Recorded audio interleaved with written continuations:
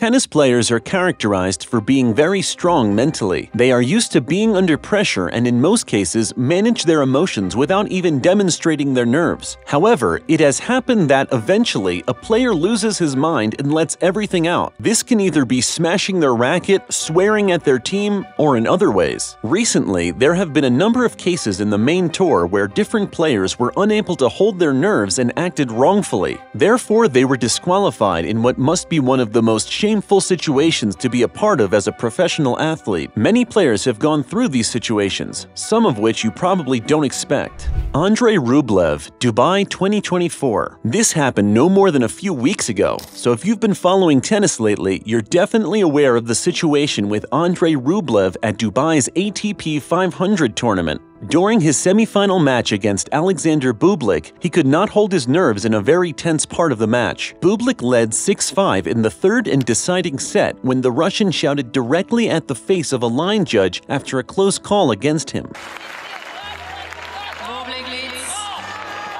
According to what the line judge said, Rublev had sworn in his native language and that had been understood by another linesman. However, the player insisted that he did not say any bad words and declared that he was speaking in English. In spite of his efforts, the umpire defaulted Rublev from the match and Bublik advanced to the final, which he would eventually lose. It was great to see Bublik's sportsmanship as he told the umpire and Rublev that he was ready to continue the match.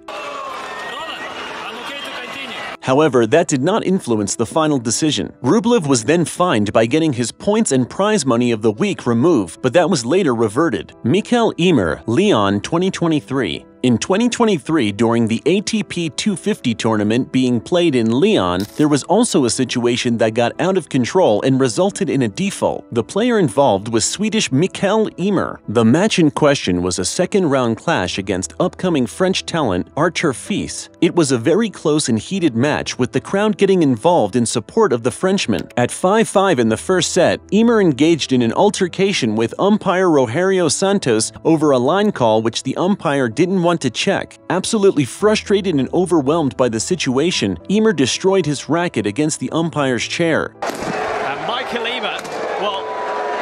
These actions from the Swedish player resulted in his disqualification and consequent fine of around $40,000. 2023 was most definitely not Mikael Ymer's year, as he would then be suspended for missing 3 doping tests and eventually retire from the sport after an unsuccessful appeal. Alexander Zverev, Acapulco 2022. At the 2022 edition of the Abierto Mexicano de Tenis, it was another of the stars of the game who was involved in a nasty situation. Back then, it was Alexander Zverev, ranked 6th in the ATP Tour singles rankings. Very similar to what happened with Ymer, Zverev violently smashed his racket against the umpire's chair, discontent with a call during a key moment of the match tiebreak. This was, however, not a singles match, it was a doubles match he was playing with good friend Marcelo Melo against Lloyd Glasspool and Harry Heliovera. This behavior happening upon the end, he could of course not be disqualified from the match. However, the ATP took action and disqualified Zverev from the singles draw, where he had already won his first round match. Furthermore, he was imposed a fine of 40,000 euros for his actions. Still, many people thought the penalty was too light. Novak Djokovic, US Open 2020, probably the most famous disqualification of recent times, not only because of the player involved, world #1 and one of the best, if not the best in history, but also because of the circumstances. Pandemic, no crowds, second tournament back after about 6 months of no tennis, having won the first tournament the previous week. Novak was most definitely the candidate for the title and was having a smooth run through the draw until he made it to the 4th round. In that match, he was facing Pablo Carreño Busta for a spot in the quarterfinals. They were playing a very close set of tennis until Djokovic got broken at 5-5. Clearly frustrated, the Serbian launched a ball towards the signs at the back of the court and had the incredibly bad luck to hit one of the line judges in the throat. Game Carreño Busta.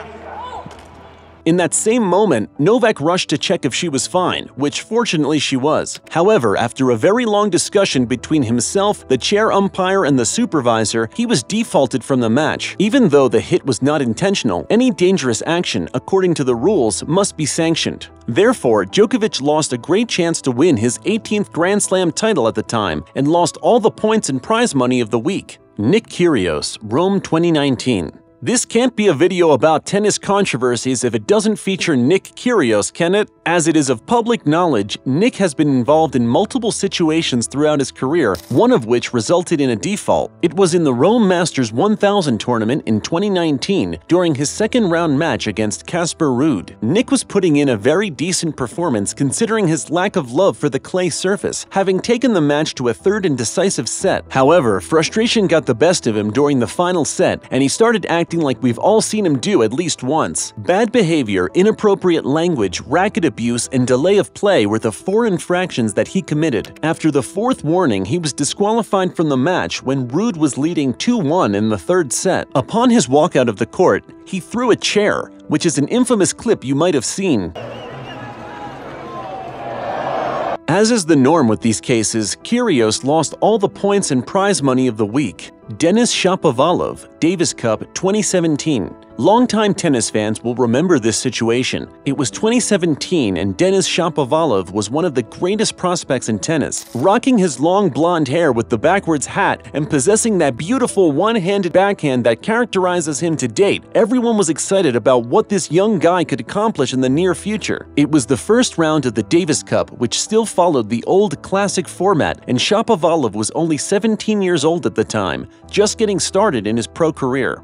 On that occasion, he was playing against Great Britain's Kyle Edmund, a much more experienced player back then, for the decisive point of the tie. The Brit was leading 6-3, 6-4, and 2-1 in the 3rd set when a frustrated Shapovalov launched a ball supposedly into the stands. However, the ball went off his racket and straight into the chair umpire's face. Arnaud Gabas was the umpire during that match, and he got hit straight in one of his eyes. As a consequence, Shapovalov was disqualified from the match, and therefore Canada lost the tie by 3-2. This was a great demonstration of how important emotional control is on court, and was definitely a great lesson for young Shapovalov. David Nalbandian, Queens 2012. Finally, let's throw it back a bit further in time to an iconic default that happened in the final of the Queen's Club tournament in 2012. The decisive match was being played between Marin Cilic and David Nalbandian. Having won the first set by 7-6 and being 3-3 in the second set, the Argentinian had the upper hand on the Croatian in their fight for the title. However, something very unexpected happened that would drastically change the outcome of the match. After losing a point, Nalbandian let all his frustration out by kicking a publicity sign on the feet of a linesman. Unfortunately, he ended up hitting the linesman's leg, causing him a bloody wound. As a result, the atmosphere in the court turned into a hostile football match atmosphere against Nalbandian. In spite of Nalbandian's attempt to continue playing, the chair umpire, Tom Barnes, decided to default him. Therefore, Marin Cilic ended up winning the title, and Nalbandian lost a great opportunity at the later stages of his career. If you enjoyed these stories, don't hesitate to subscribe to the channel and check it out. There's a lot more of these published and many more coming up.